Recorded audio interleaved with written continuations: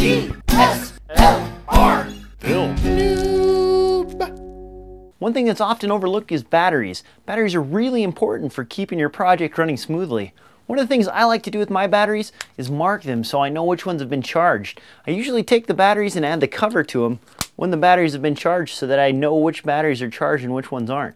I remove the cover, and when I take it out of the camera, I put them in a separate bag so that way I don't grab an uncharged battery slowing down the set. Alright, so you've spent a lot of money and you've gotten your gear together, and maybe you have some kind of rig like this that's configured with a monitor and all this other kind of stuff you need for your DSLR filming.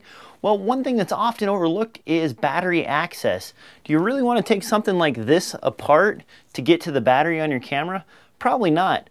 One of the most convenient things you can add to your camera to get battery access is something like this battery grip right here. The nice thing about the battery grips are that the batteries are accessed from the side, so you can get to the batteries without having to remove your camera from the rig.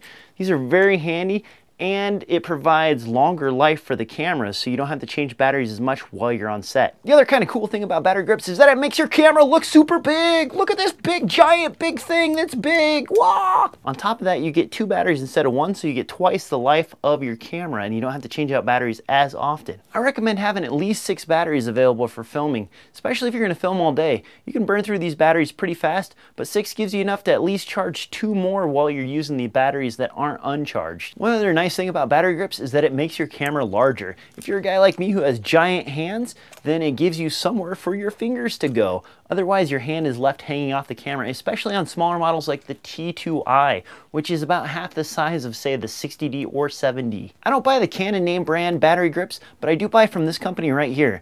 Theirs are medium priced and they're well made. If you want to buy something that's even cheaper than that, you can swing over to eBay or Amazon and pick up a $30 or $40 model battery grip. Just remember, these are made cheaply and parts do break off of them, so you get what you pay for. Keep that in mind when you're searching for a battery grip. I'll have links to some of the items that I've shown in this video, like the battery grip, and a few of the generic batteries that you can use in your camera in the crotch bar below. As always, thanks for watching. And if you like this content, please subscribe.